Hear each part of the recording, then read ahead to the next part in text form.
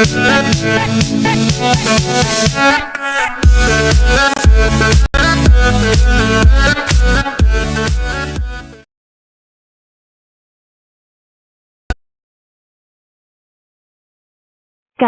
we have to stop Nadro. Look, he's bouncing around the room. Nano, help me restrain Nadro. Nina, get the car ready, quick.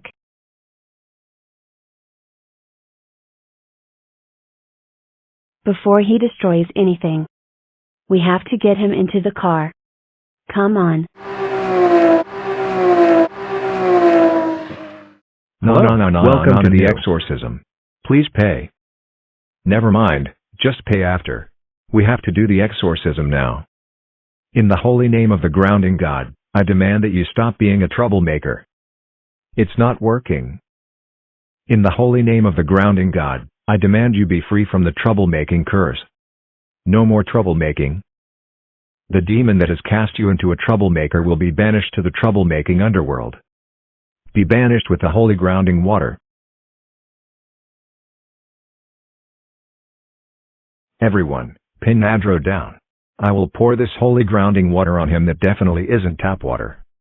In the name of the grounding God, I banish the troublemaker within away from this body. It's not working. What do we do? What is that? Wait, Nadro's calming down. Oh my God, I think it worked. Let's go. You know what? You don't have to pay. This has been way too much. You can leave now. What do we do? Nadro is becoming a troublemaker. We have to do something. Did you see how violent and strong he was at the exorcism? It's clear that grounding is not going to work. I believe we have to put 2 layers of straight titanium between the walls in his room. And we have to build a steel door with 10 number locks, each with different combinations.